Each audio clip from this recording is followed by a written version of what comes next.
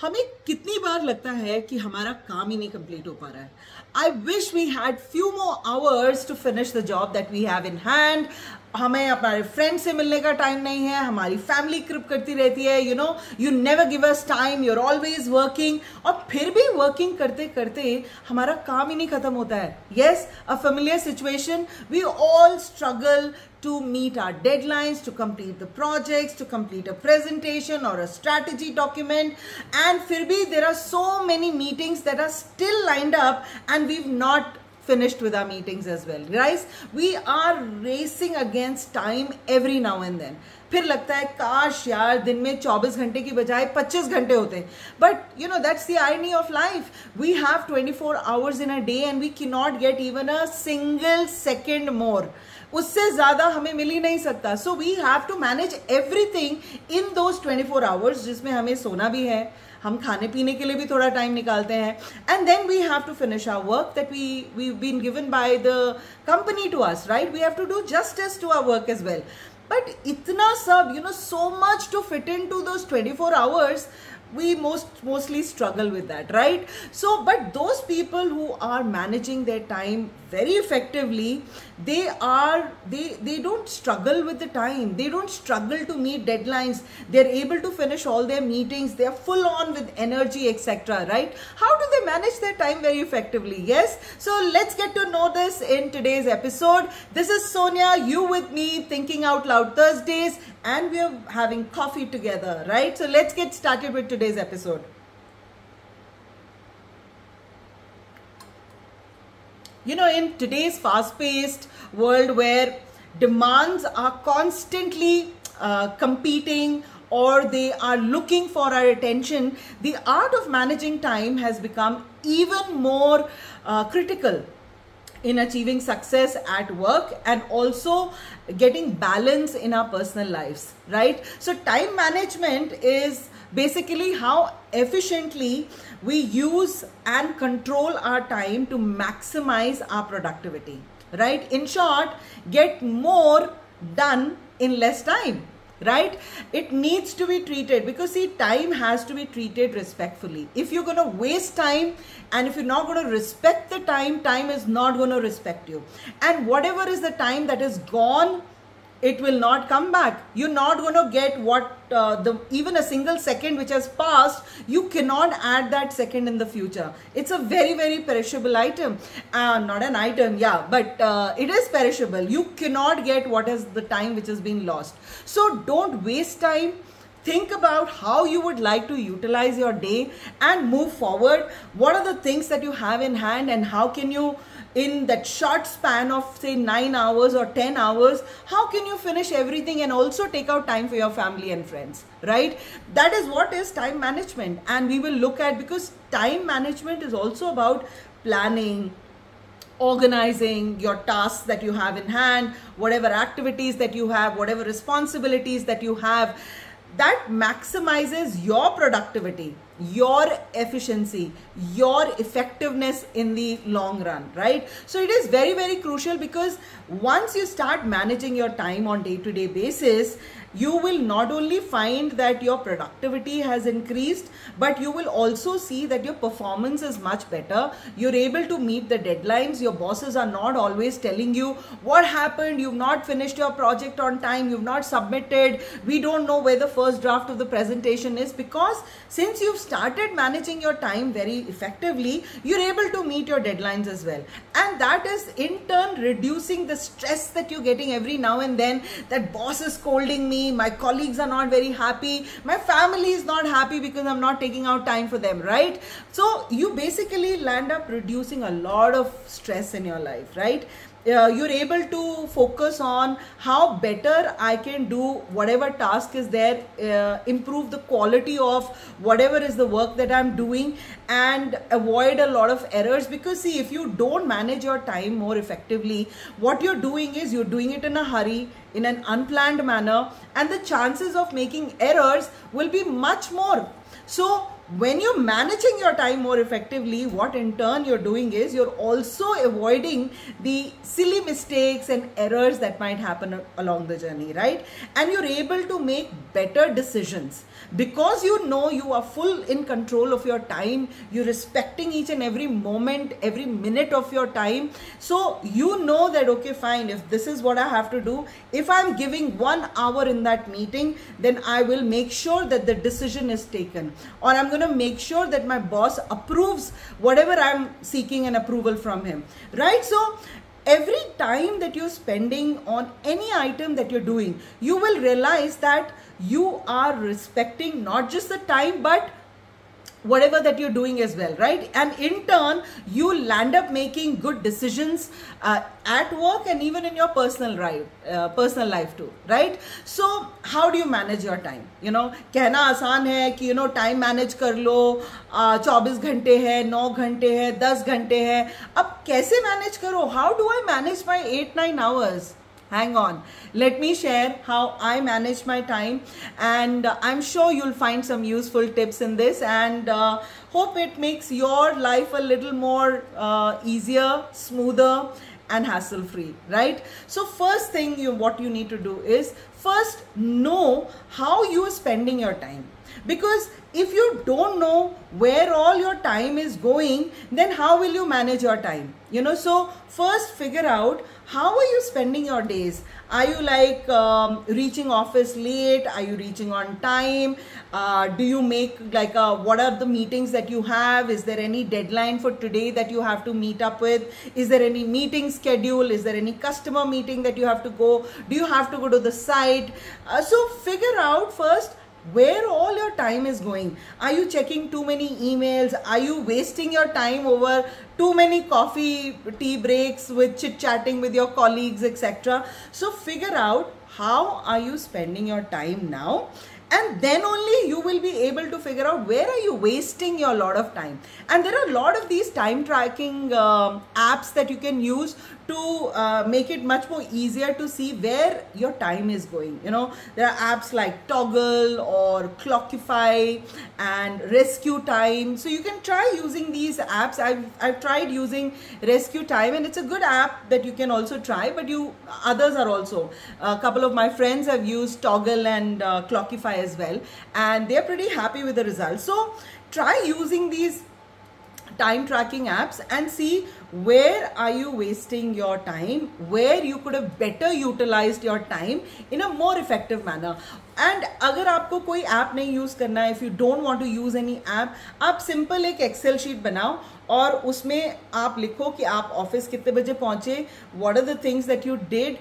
Each and every minute का आपको हिसाब उसमें लिखना है. You have to be honest with your own self, right? You can't cheat because this is going to benefit you. अगर आप इसमें भी cheating करोगे तो फिर कैसे चलेगा, right? So either use a time management app or time figuring out where your time is going, or just maintain an Excel sheet to see कि 1 महीने तक उसको मेंटेन करो और फिर देखो आपका टाइम कहाँ वेस्ट हो रहा है, बहुत ज़्यादा, कहाँ आप थोड़ा सा मोर इफेक्टिव बन सकते हो, right? So do that, know how your time is going and how effectively you can manage that time, right?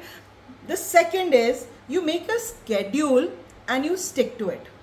आप अगर haphazard way में, without making any plan, any schedule, and if you just wake up in the morning, say okay, I'm gonna have an awesome day, but you don't know what is your schedule gonna be. आप office पहुंचने के बाद क्या करोगे? Is there any emails that you have to reply, any meetings you have to do, any letters that you have to sign, any agreements you have to look at? Basis your job role, if you don't make a plan of what you're going to do in that day, then it'll be all random. People will give in last minute work to you. You will get stuck in your last minute works, because it happened with me so many times. Because if I initially never used to make my to-do list, that was long back, but it's been almost years and years that I always plan my day.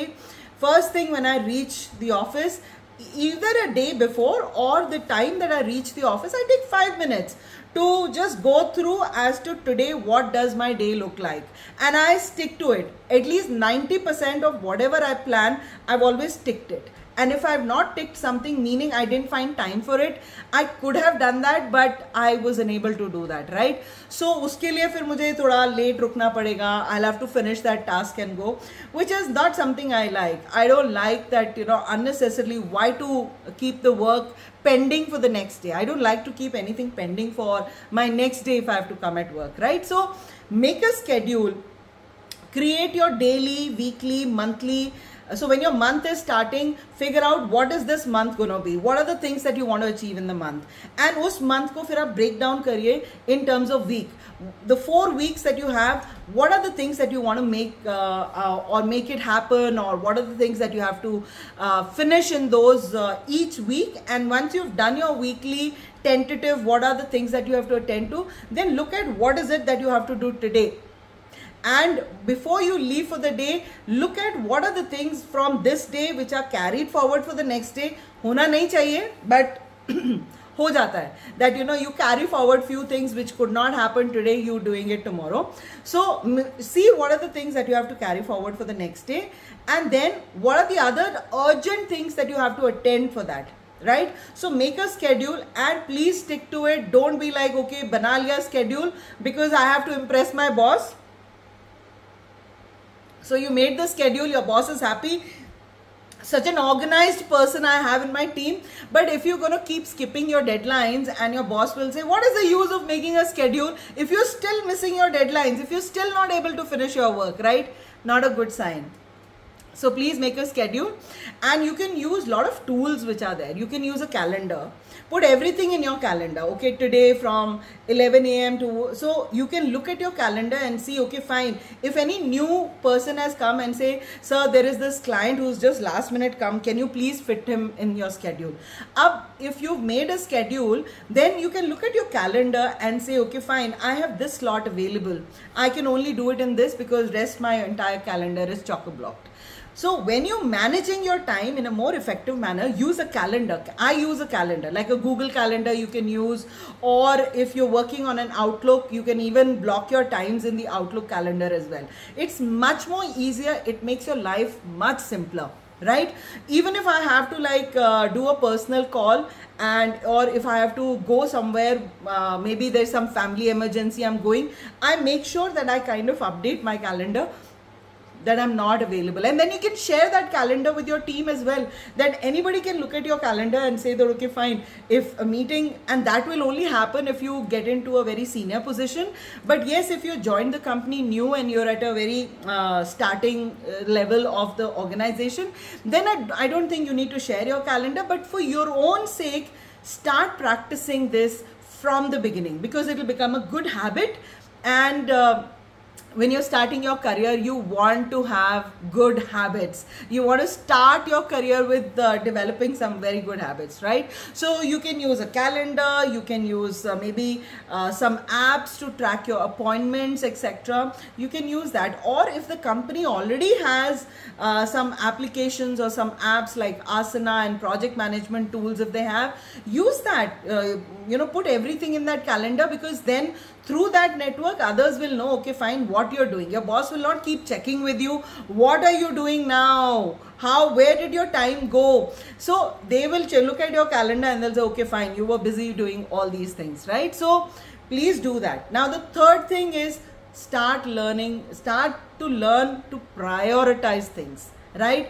I've spoken about this in my previous videos as well. You can use like Eisenhower matrix, which is like what is urgent that needs your attention immediately.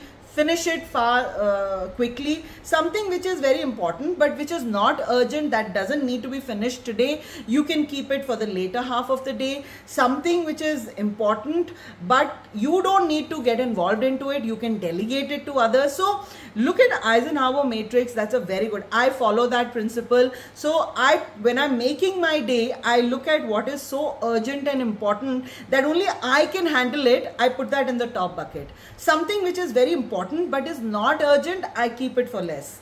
something which is very important and urgent, but I don't need to do it. I don't need to be there in that meeting, right? My colleagues can go and attend that meeting. So I delegate that to my colleagues to say that, okay, why don't you do it? I'm not available for this time, right? So, and something which is neither urgent nor important, I just keep it like your, time for looking at your social medias, right? And block your time. So when I have to check my emails, it's not like every time 5 minutes I'm checking my email on my phone, because nowadays you can sync in your emails to your phones as well, right? But I don't check my emails every 5 minutes. I keep a time for it, that okay, fine, after maybe every 1 hour I'll give 5 minutes to checking your emails, or maybe in the first half I'll keep half an hour where I'll check all the emails and I will reply to all the mails, and before I leave for the day I will again check all the emails and I will reply to those mails. So instead of wasting time every 5 minutes checking unnecessary emails, you're wasting a lot of time in that. So instead use this blocking technique, that you block time for everything that you have to do. So you block time for doing some urgent important works in the morning, you block time when you have to do meetings, you try and club a lot of meetings together and you block time for it.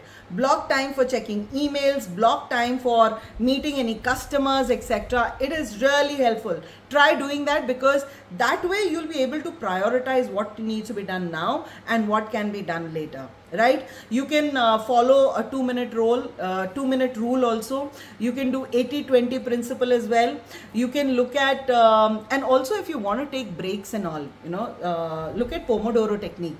I've spoken about it at length in my previous videos, but all it says is that your 1 hour divided into 25 minutes and 5 minutes. So which means 25 minutes you focusedly do what you have to do, and after that take a 5-minute break, put an alarm in your phone, and in that 5 minutes just go stretch yourself. If you want to have water, you want to take coffee, etc., you need to make a quick call, you can do that, right?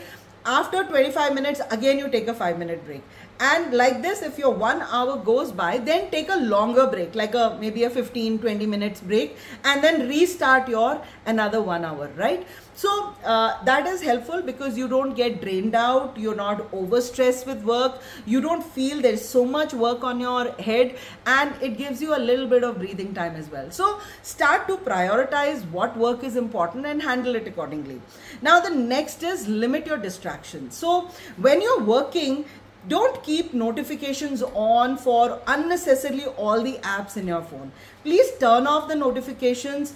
Only attend to your friends and family when they're calling.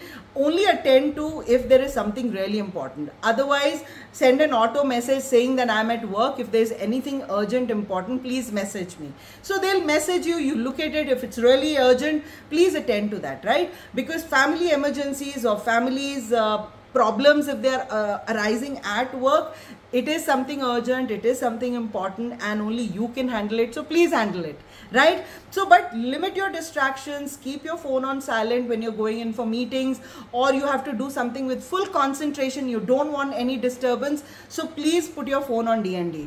Don't attend to anything else, right? So that will help you. And learn to say no. The next thing is learn to say no, because we have a habit that कि कोई भी हमसे आके help मांगेगा, please can you help me with looking at this presentation, can you help me with how to make that deck, can you help me with what is this report that is required. So there are 100 things that people will ask you for help, and you being a helping nature person, you cannot say no to people, right? And उसमें क्या होता है कि आपका पूरा schedule गड़बड़ हो जाता है. So you then, whatever schedule that you've made for your day goes for a toss. So best thing is learn to say no. Just say, I'm not available right now, but yes, I can help you after this time. If it suits you, I can give you 5-10 minutes. But start saying no, because then other people will get a habit of always approaching you basis their convenience and not looking at whether it's convenient for you or not. So please start saying no and avoid multitasking. Don't do 2-3 things at the same time. Email bhi check kar rahe ho, साथ में एक presentation bhi khol ke baithe ho. You're working on the presentation also, and then you're looking at some document has come on your WhatsApp. You're reading that document also. In that, what you're trying to do is you are trying to do everything, but you'll not be able to complete anything in the given span of time. That's the reason you do batching, you do you club things together and you block time together for doing things, right? So don't multitask, because that will reduce your productivity, your quality of work, you'll miss the deadlines, you'll make errors in that. So please don't do multitasking, right? And and if you're trying to put some time limits to finishing a particular task, set reasonable time. Don't get into the pressure because somebody wants it by tomorrow morning, and you know your schedule that by tomorrow morning you won't be able to do it. So tell it right on the face that I won't be able to give it by tomorrow morning, but however tomorrow before say 5 o'clock I'll give you the document. By 5 I'll be able to finish and give it to you, and if I can finish it early, I will give you the document, right? So please be forthright, please be honest, and tell the other person just to please somebody. If you're going to give a very tight timeline, only you will be suffering in that, right? So please don't do that. Don't give unreasonable time limits to your own jobs that you have to finish, right? Keep things organized at your table. You know, keep your table organized. Don't have unnecessary clutter around your staplers, your pencils. There are a lot of A4 sheets lying around, because if your table is not organized, your mind will never be at peace to concentrate and work. So keep your table organized, and keep your mornings, your first half of the day, you keep for doing something which is very tough, needs a lot of attention span, and you've been avoiding to do that task for a very long time, but the deadline is coming and you have to finish it. So all the things that you think are going to take a lot of energy of yours, do it in the morning, because in the morning you are filled with energy, right? And you will be able to complete that task, right? So and one last thing I want to say. So once you've done your to-do list and you've finished all the things, do an audit also of your own time. That, you know, how was your day spent, how much time did you spend on which activity during the week, is there something that you can improve? Because when you start doing your own auditing of how you're managing your time, you'll see that, you know, you will improve your productivity in the next week, in the following month, and it will be very beneficial to you. So please remember, effective time management is not only about doing more tasks, but it's about working smarter, reducing your stress, balancing your work and your personal life. So don't waste your time doing all the other things that are unnecessary, which is not adding value to your own life. So do things that are adding value to your life, and don't waste your time into some things that are not required and they don't mean anything to you, right? On that note, I'm going to end my Thinking Out Loud Thursdays. I hope you enjoyed this session of mine, and if you did, please subscribe to my channel. Yes, and I'm going to see you next Thursday. Have a great day, everyone. Bye-bye.